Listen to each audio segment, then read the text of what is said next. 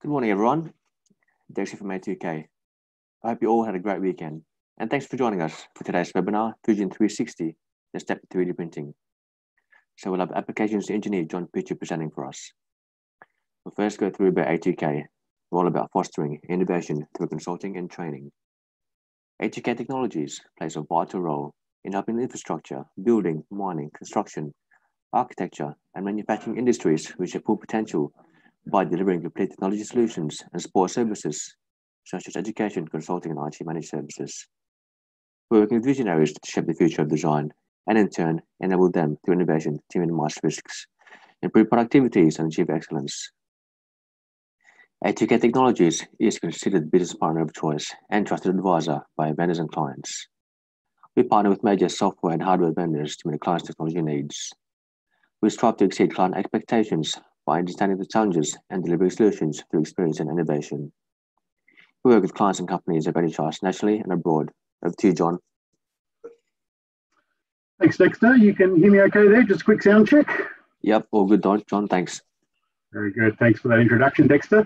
And welcome, everybody. Thanks for taking the time out of your busy schedules to join us today. It's great to have so many people along to explore some of the functionalities of Fusion and 3D printing.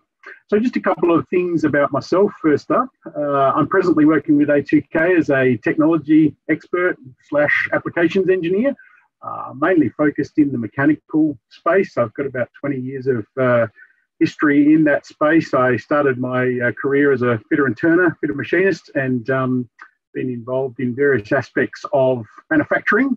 I've spent 10 years or so in hydraulics and pneumatics, and a number of years in CNC programming. So I've got a bit of a background in the manufacturing sector.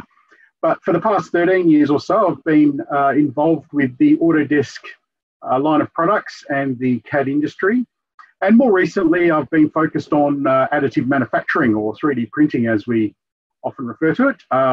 But we're certainly involved in that here at A2K, and the line of Autodesk products that marry up with that are very powerful, and we hope to explore some of those functionalities in what we're going to talk about today.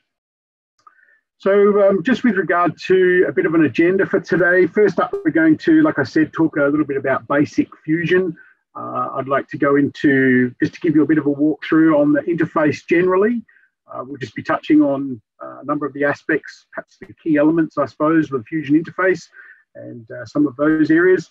We talk about generative design. Some of you may have come across that terminology in the past. Generative design is a very, very powerful tool that's been included in some of the 3D CAD software packages of late. It's included in your Fusion 360 interface and also within the Inventor package, if any of you have had exposure to that.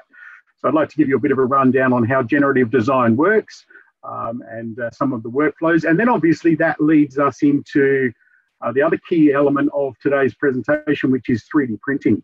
So I'll be spending a bit of time walking from the Fusion interface and into a couple of the other what we call slicing software interfaces. One of those is Cura, which is quite a common one. C-U-R-A. Cura is a very powerful slicing software, which basically generates the pathing for your 3D printing device.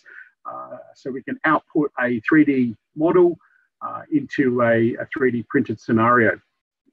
So we'll look at a couple of those. Another one of those is Eiger, which is a piece of software that also does a similar job.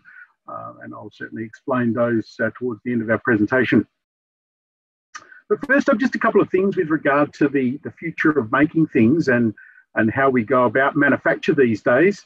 Obviously, we're facing some very serious challenges with the way we manufacture items and the way manufacturing is happening around the world.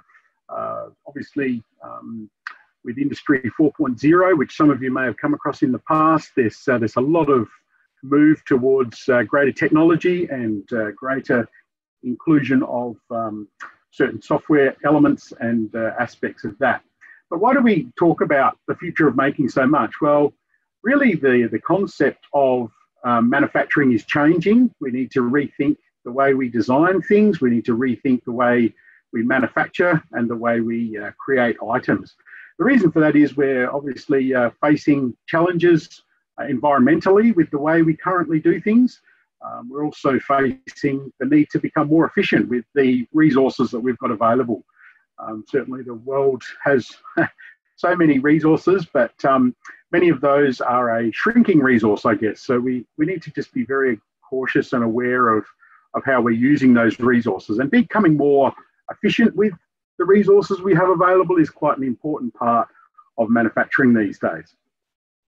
So that's where the likes of Fusion and generative design and 3D printing all make a major impact in the way that we're going to be thinking about certain things. And I'm certain we'd all be aware over the past few months, especially with the global challenges we're facing with the COVID pandemic and the like, there's a lot of impact on trade and supply and different elements of that. So I guess the bottom line is we need to really rethink how we're going about things. And really this is where Fusion, Autodesk Fusion is a very powerful tool. It's a cloud-enabled 3D CAD system that we can use to do many, many things. And I'll certainly give you a bit of a rundown on that in a moment. We'll talk a little bit more about the whole Fusion interface. A couple of things about Fusion itself. It's like I said, it's a very powerful piece of software that does a range of different things. It has a number of different interfaces where we can either collaborate with other people within the cloud, within our community. We can work in a range of different areas of the Fusion interface, whether we want to do some rendering, whether we want to do various other elements. So we've got simulation environments, we've got manufacturing for generating CAM toolpaths. If you're into CNC type equipment and you've got some CNC machines there, we can generate CAM toolpaths for that. There's quite a number of different tools we can use within the Fusion interface, and I'll certainly explore those with you when we go to our live demo shortly. Just a couple of other things though with regard to the whole Fusion space. Yeah, we'll jump into the actual software in a moment, but just one or two other things with regard to working with greater efficiency, I guess, and improving performance and making elements in a shorter time frame, and certainly working with some more efficient business systems, I guess. So there's some fairly radical changes going on in the way that things are designed and made these days, and obviously every business is going to need to adopt to or adapt to those changes and adopt a lot of these concepts to be able to be proficient moving into the future. So those challenges are being faced by every aspect of manufacturing, and really we need to move on and move with those. And we often hear our customers say to us that they're looking for ways to innovate, but really how do we do that with the time that we have available is the real question. And that's where things like generative design play quite an important part in doing that, because they allow us to manufacture componentry with less waste in a shorter time frame, and with much greater knowledge of that particular component's application in its various industry. So our customers are always looking for better performance. They're looking for ways of understanding how their design will operate before they even start manufacturing it. So we've sort of moved away almost from the whole digital prototyping world now, and we're moving into a scenario where we need to be much more proficient in that space to be able to get products to market quicker. So I guess the big question, are we getting the most out of our machines? Are we reducing bottlenecks in our processes? And that's really what Industry 4.0 is leading us to, and certainly being able to gain more business and become more proficient in our business is quite a critical part of the way that Autodesk has been thinking and generating their software over a number of years now. So how can Autodesk help us with that? Well, effectively, many of you would have heard of the Product Design Manufacturing Collection, of which Fusion is a part. But the Product Design Manufacturing Collection has a load of software included with it that helps us drive those pursuits, and certainly we'll be looking and taking a bit more of a dive into Fusion in a moment to give you a bit of a rundown on the interface and maybe how you can become more proficient in the way that you're manufacturing products in your particular environment. So I'd just like to, a couple of slides on generative design, and this is a great example of that. General Motors in the US basically used to create a seatbelt bracket for one of their motor vehicles. As you can see, the component on the left, it was manufactured from a series of metal pressings that were effectively fabricated and welded and spot welded and then bolted together. So as you can see, the component on the left, there was, I think there was a total of 8 different metal pressings in that particular environment. But if you look at the component on the right, which was will do the same job, it has obviously been developed using a generative design tool, which effectively creates for us the web structure that you can see there. So it will give us the same strength. It will give us, in actual fact, it's 20% stronger, as you can see there. And the big bonus is that it's 40% lighter.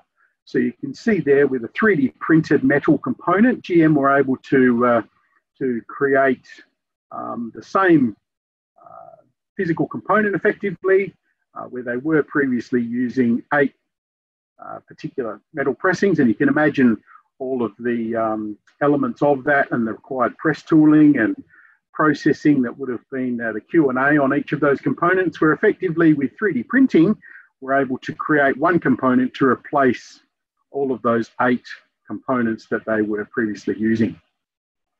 Now that's just one component, that's just purely a seatbelt bracket. So you can imagine what happens if we were to apply this technology to the entire motor vehicle, for instance. You can imagine how much more efficient we can become and how much better we can create componentry and reduce supply chain and take that to the next level. So very, very powerful tools available to us here in regard to that. Basically, the way the software works is we model up or give the software the conditions that we need to apply. The software then runs a series of cloud-based tests over that particular item and generates a range of different models that we can select from. And we can pick the one that best suits our needs or perhaps gives us the optimum performance in that particular situation. So really it's a technology that does the thinking for you, if you like. It's giving us the option to explore numerous iterations and variations on our design to create a part that will actually function for us. So obviously then we take that design and we turn that into a 3D printed component, which I'll step you through towards the end of our demonstration today.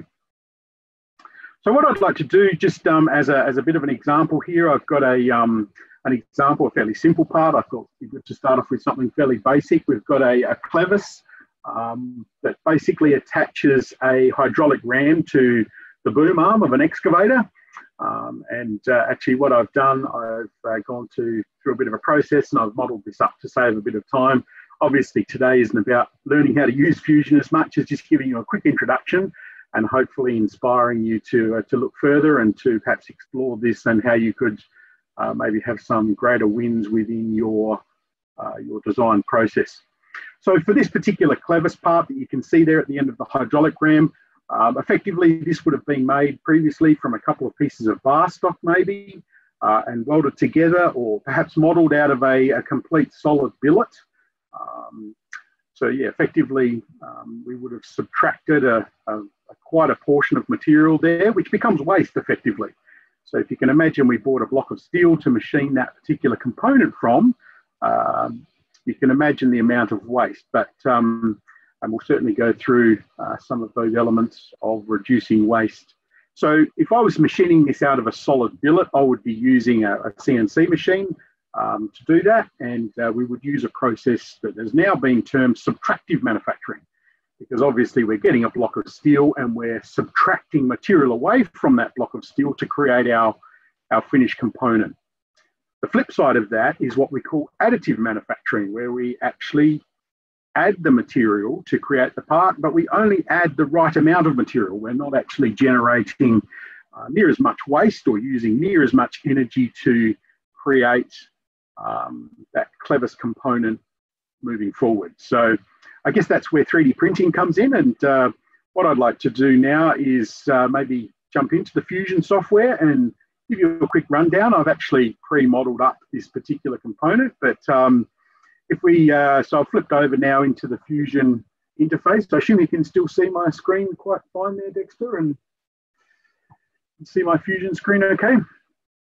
So effectively with Fusion, we've got, it's a very powerful little interface that's got some pretty clever tools.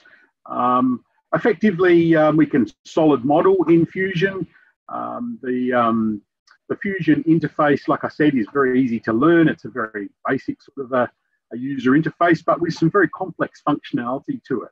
So just perhaps by way of introduction, the Fusion interface is a fairly traditional sort of 3D CAD modeling system. The big difference is that up the top here in the top left, we've got this little, what we commonly refer to as a waffle icon. Basically this opens our data panel. Now the data panel is a cloud storage area, if you like. So effectively, I'm working on a cloud storage. So these particular components here are sitting on a server somewhere located around the world, and effectively I can access these from whichever machine I'm at. So if I'm sitting in an airport in Singapore or somewhere, not that many of us are doing that these days, but we could be accessing these files from wherever we like, regardless of our particular scenario.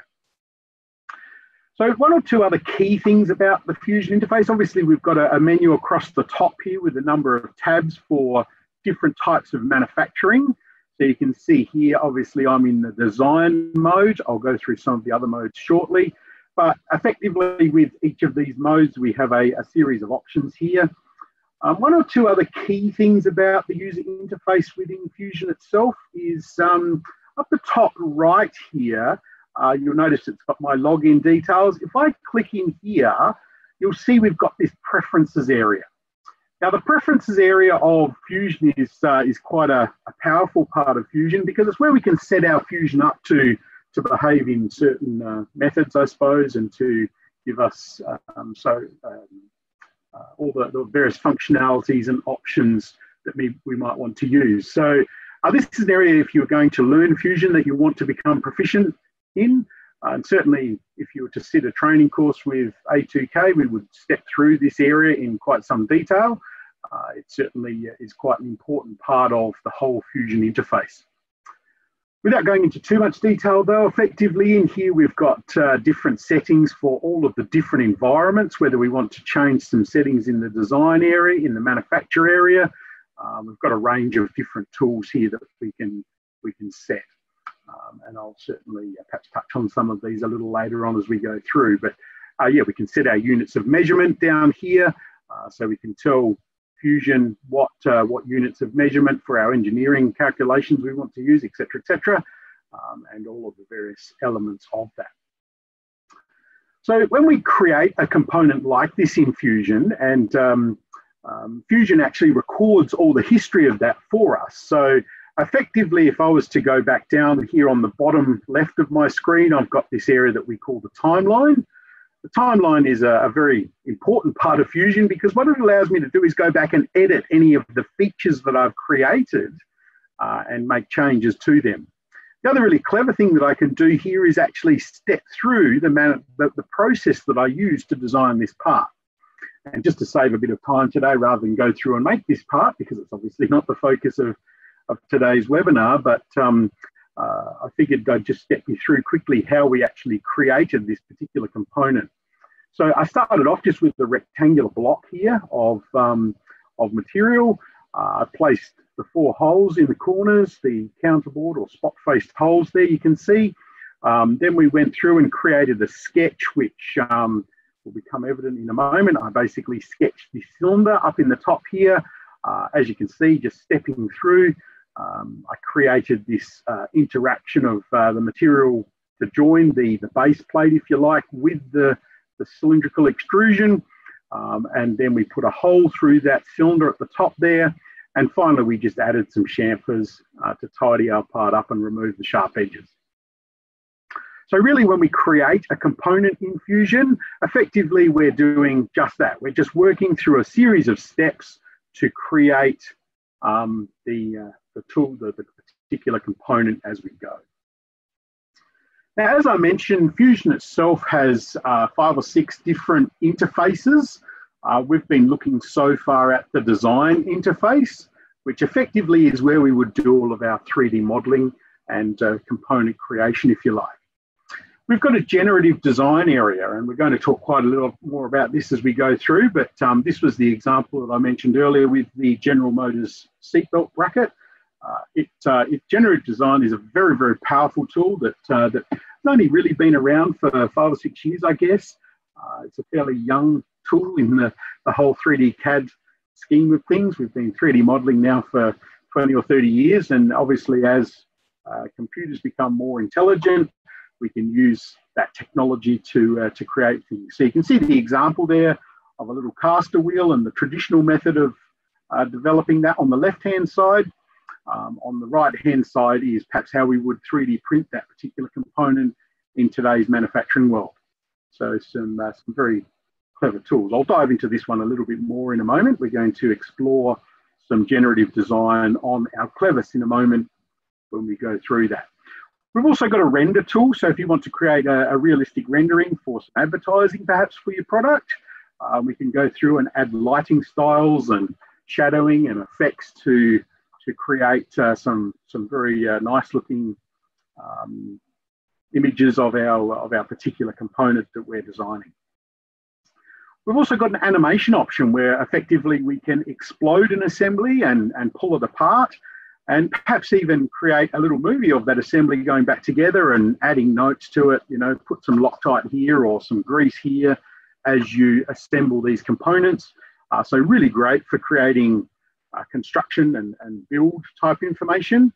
So very handy for us to be able to use our 3D model directly to create perhaps a storyboard of information for the people in the workshop that are fitting these components together, or maybe once the component goes out into the field, we can use our animation for a service record, for instance. So we could pop up little notes to say, after 1,000 hours of use, don't forget to add some grease to this area, or you know, we need to change this particular seal ring after 10,000 hours of use because it will have worn down, and this is the instruction to disassemble your assembly to allow you to change that seal ring. We've also got a simulation area. So this is another very powerful part of Fusion that we're not really going to talk too much about today, but again, quite linked with what we're talking about with generative design and also our Fusion interface, in that if we talk about generative design and if we talk about simulation, we can obviously do some stress testing. So very, very powerful tools there that do computational FEA on your model. So you can see an example there of a mountain bike fork system. And again, we've added loads to that, and we can see how the stress is going to impact given using such and such a grade of aluminium or whatever material we've actually used there. Another really important area of Fusion is the manufacturing space, where we can go in and generate CAM toolpathing. So as I said before, if you've got some CNC equipment and you want to generate toolpaths to machine a particular component or to do some manufacturing on a component, the Fusion interface has a very, very powerful system for doing this. So allowing us to create toolpathing for creating various machining functions in our particular environment. And lastly, we've got a drawing environment. Obviously, we can create 2D drawings very quickly from Fusion. And effectively, if I was to quickly jump in here, and I'll just do a quick 5-minute demonstration on this, effectively what Fusion will do is allow me to create a drawing of my componentry. I can pick there the different size piece of paper that I want, etc. And we can go through and generate a drawing very, very quickly. So here's my drawing, and I can just simply place my views of my drawing onto the Fusion interface here, and we can place those drawing views as needed. So very quick and easy to create yeah, as you can see, we can go and generate views very quickly and then dimension those views. Oops, I'll put one over the top of this one.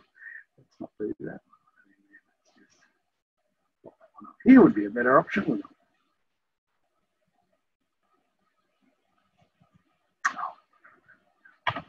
Okay, so yeah, very, very quickly creating various views within your Fusion environment. Very yeah, options to obviously shade these views and do some nice things. Adding dimensions is very, very easy.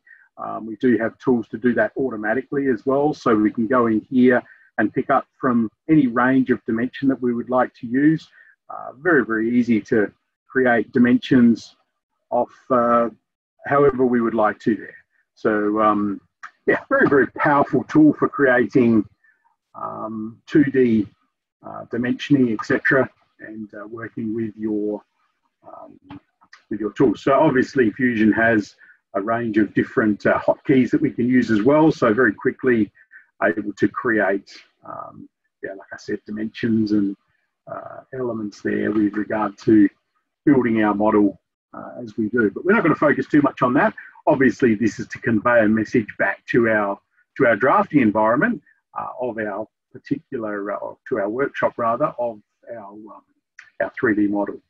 So once we've got the 3D model, creating the 2D drawing is quite simple, just by switching into the drawing area and creating a drawing of our 3D object.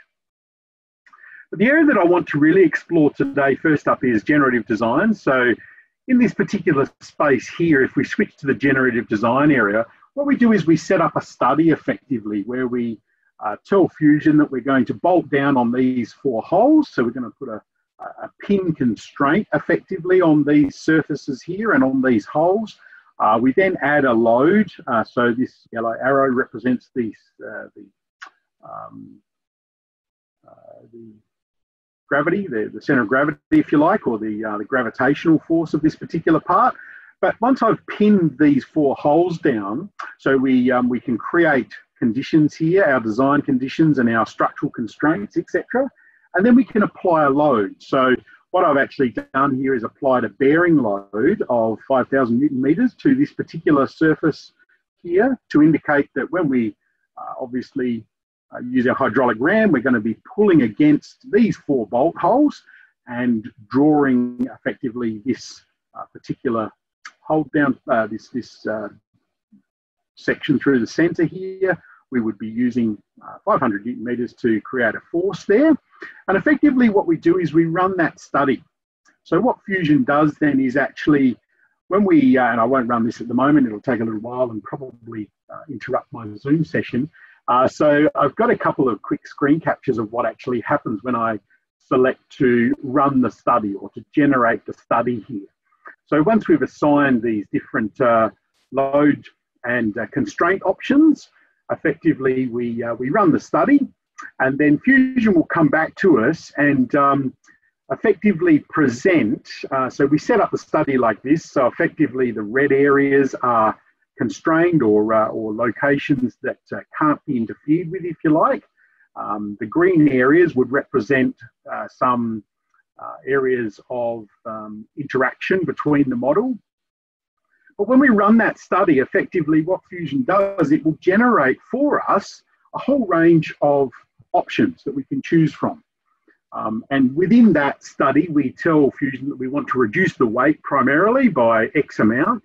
So with this particular study, in actual fact, just back in the Fusion interface there, I'll quickly show you. So this particular part here, if I was to go back to the design area, in here you'll notice we can pick up the actual weight of the part, and you'll notice here it's 1.5 kilos effectively is the mass of our particular part. We've got a whole range of other properties in here as well, and this is something that's obviously very powerful if you know anything about engineering, to be able to pick all this data from your 3D model. We can certainly pick up there the mass of our part, etc. So what I did with this particular study was told it that I wanted to reduce the rate, the weight of the part by roughly 50%, preferably more if I could, and achieve the same strength. So if I was bolted down with these 4 holes, and then I put my 5,000 Newton meters at this particular bore area here, what would happen to my model? Well, effectively, Fusion goes away and does some calculations, and it will come back, like I said, with this range of iterations that all comply with my parameters that I've set. So effectively, it would come back and say, okay, if you want to reduce the weight by 50%, and you would also like to retain the strength rating of that, here's a whole bunch of designs that you could use to create that particular part. So what I would do then is go and select one of these designs. So in actual fact, we selected this one here only because it sort of looked quite appropriate, and we didn't want something that looked too outrageous or was going to be, in this sort of scenario, or we didn't want anything that was too obscure for whatever reason. So this particular model here, and as you can see, we've reduced a lot of weight here in the actual modeling process here. So the computational results of generative design has actually allowed us to do that. So basically what we do then is inside the Fusion interface, we can see here's the outcome that I achieved. So here's the actual component that Fusion generated effectively based on that. So what my Fusion is telling me is that this particular model will be exactly as strong as this particular part. Okay, so we've not compromised our strength, but we've reduced the weight by, and in actual fact, I don't think this will give me a weight because this is just a surface model at this point, but effectively, I'll go into another piece of software in a moment, and you'll see that the weight came down to 600 grams. So we nearly, this particular part is a third of the weight of our original clevis. So we've reduced quite markedly the weight of the clevis.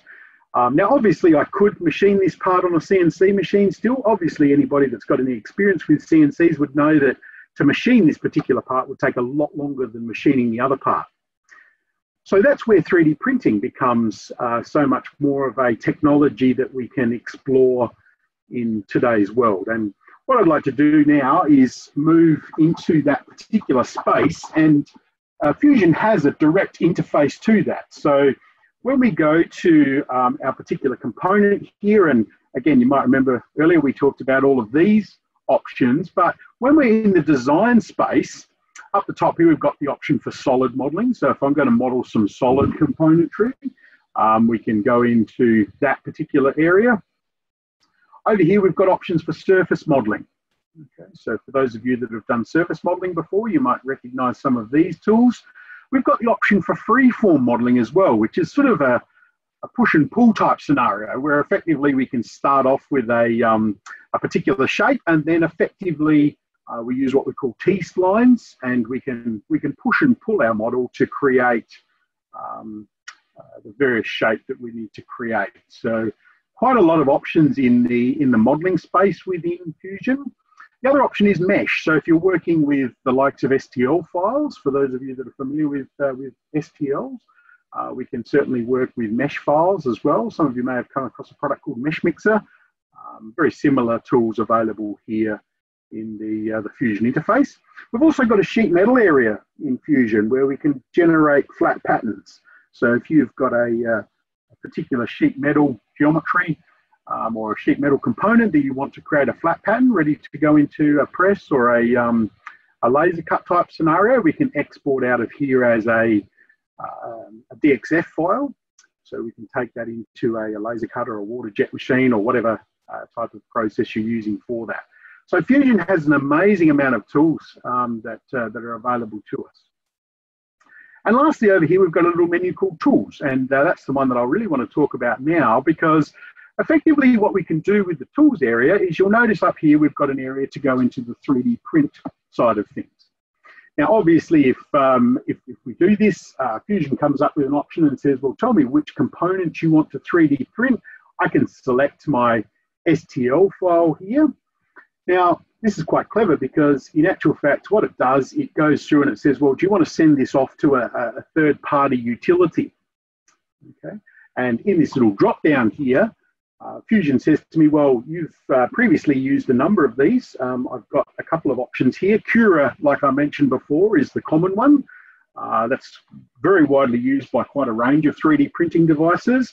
I've got a couple of others here as well. So we could go into Preform, which is another tool that we use for a different brand of printer. So a printer that prints in resin is another printer that uses this Preform application.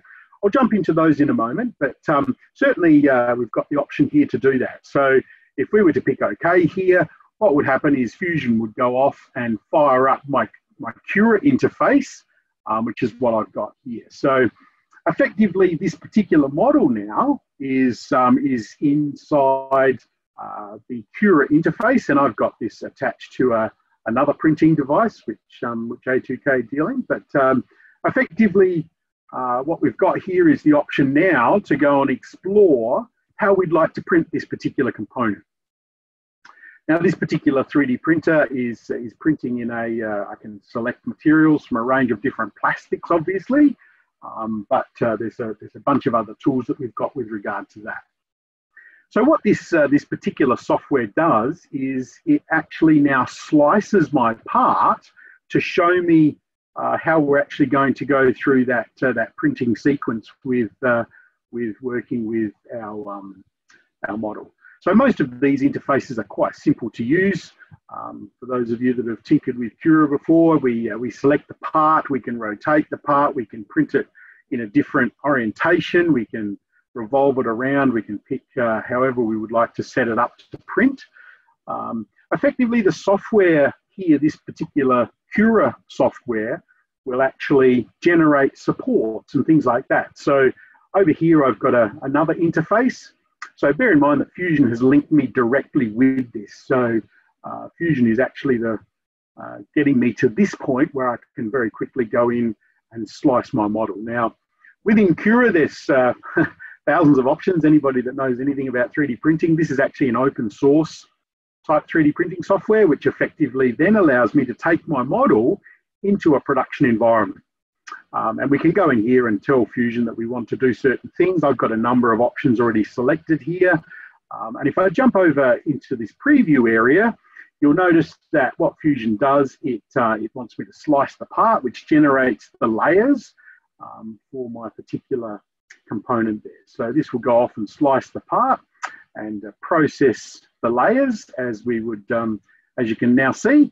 So it's set up a range of aspects for supporting the plastic as it prints. So you can see I've got a brim here to help my part stick to the table nicely. These little sections, vertical sections here, are to support the molten plastic as we print it. And yeah, the really cool thing I can do here is actually work my way down through the part to see each layer. And as you can see there, this is very clever in that it's done a triangulated infill to save material again. So effectively, my component is actually completely hollow, apart from this triangulated infill section here. So yeah, we've basically taken a fairly basic part here. Like I said, I've shown you that we can reduce the weight by nearly 70%. So yeah, quite a big saving there. And now we can create that component. Now, admittedly, this is only printing in plastic, but we certainly have the option, obviously, to take that same file into other slicing software. And one of the other ones that I'd like to just give you a quick rundown on is called Eiger. So this is another web-based application which A2K use, and we can generate that same particular part using a range of different steels. So these particular printers that I'm talking about here have the capacity not only to print in nylon or various plastics, but also we can print in stainless steel. And A2K actually do have one of these printers set up in one of our facilities in Adelaide, and we're able to print this part in 17.4 stainless steel. We can print it in Inconel, for those of you that are aware of tool steels. There's a couple of other tool steels as well. We can print it in H13, D2 and A2 tool steel as well. So basically this software is very similar to the Cura application in the sense that if I was to go over to this particular part of the interface, effectively this generates now the slicing aspect, if you like, to enable me to slice my software and to slice my component and generate the layers. So again, if I jump in here, you'll notice I can see the layers of stainless steel or tool steel or whatever I've used to select this. So you can see here along the bottom we have this this option to see how our component would be created, and we can watch those layers get built, etc. So we did actually do this as a bit of a test sample, and on the next slide here I've actually got an example of that particular part. So basically here's our original model that we started off with, our basic clevis. We ran it through the generative design software, and effectively we created this particular shape, and then we 3D printed that. So here's the actual physical part that's printed in 17.4 stainless steel.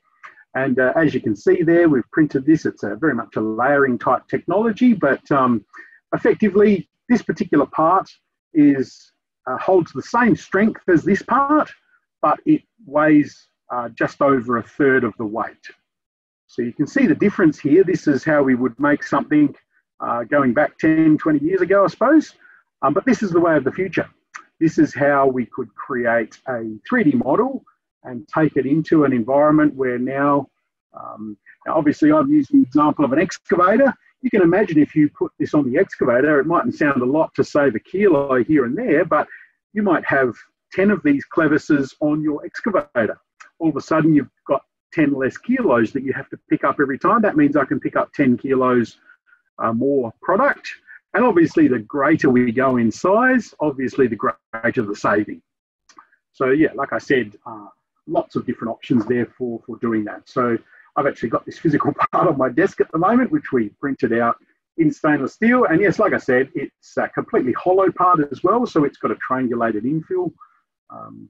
And the only way we could have done this is using a generative design tool, which Autodesk have within their Fusion software and also their Inventor software, which allows us to explore some of these other design iterations and various other elements of manufacturing and various processing.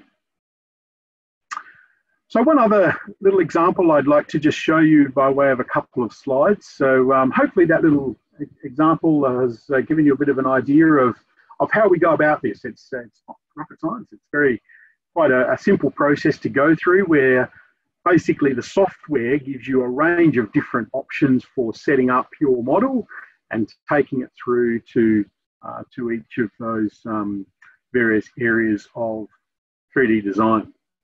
So another little example I've got here is the swing arm of a motorbike. So you can see an example there on your screen, hopefully, of a motorbike. And effectively what we've got here is we set up some areas of attachment. So the green areas represent where we're actually going to attach the swing arm to our motorbike. The red areas are areas where the swing arm can't intersect. So effectively it will preserve that region and work through from that. Effectively what we do then is we run this through a process, or run it through a piece of software. And here's a couple of examples. Apologies for the grainy image there, but effectively in the top left or the top right, you can see a range of different examples of how we might create that swing arm. So again, a swing arm in history would have been fabricated together using aluminium box section or perhaps a couple of components that are manufactured. But nowadays we've got opportunity to use this generative design tool, which obviously then will explore all the limits of a whole range of different configurations of that. And we can set up a range of filters here as well. So as you can see in the chart in the middle there, we can set up filters to come up with perhaps a number of different design options. But again, we also include the load ratings on that.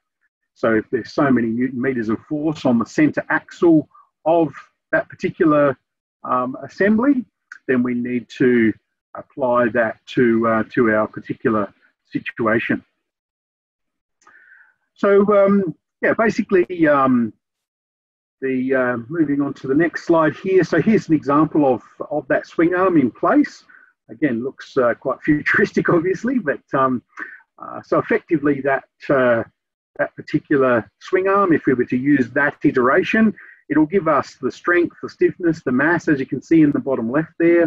It'll tell us a whole range of engineering calculations about the heat flux and even down to things like the manufacturing time. And this software is actually clever enough then to say, well, I can go off and get a quote from a couple of different companies around the world, and here's some companies that do this sort of processing. So there's a company in Sydney, according to our little map there in the bottom right, that would actually be able to 3D print this part for you. So, so very, very clever technology. And in actual fact, I'll just jump back into the Fusion space, because in the Fusion space up here, we've got an option to get from a couple of sponsored companies. So you can see here, there's 3 companies listed where I could actually go and get a quote to print this particular part for me, either via a company here called Proto Labs. We've got an option called 100K Garages, and also another one here where we could go and get the parts made or manufactured by suppliers around the world. So yeah, quite clever that we can link in with a whole range of manufacturing processes and do that. So yeah, very, very powerful tools to be able to take us through from conceptualizing something and then doing the more complex element of that, which is computational generation of that particular component using what we call this generative design modeling technique, where effectively, as you can see, it's going to miss all the components that are moving parts there, but also it's going to allow us to do that. So yeah, quite a clever bunch of technologies. Here's the actual part being put through on a 3D printer, and there's the layering form for that. That's quite a grainy image, but again, if we wanted to post-process and remachine that, we can certainly do that. So yeah, quite a powerful bunch of tools. And look, I guess certainly not an in-depth look today at that. We don't have the time to go through searching out and looking through all of those options. But I hope what we've covered today has sort of inspired you to look a little further at some of the options we've got available to us. Basically, the Fusion interface is a very powerful interface. We've got a whole range of tools available to us where we can explore these generative design iterations of our model and go through and use those for the benefit of our production and making our products more efficiently with less waste. As we all know, like I mentioned at the beginning of our webinar, the resources that we have available to us are limited. So being able to do things with less of an impact to the environment, I guess, primarily, but also to do these sorts of things with greater efficiency, shorter lead times. So obviously to 3D print a part of that nature, yeah, we can certainly achieve that. So this is sort of the way of the future, I guess. And I guess, like I said, I hope what we've covered today inspires you to look further at that. So, so with that, thanks for your attention. It's been good to have you along today. And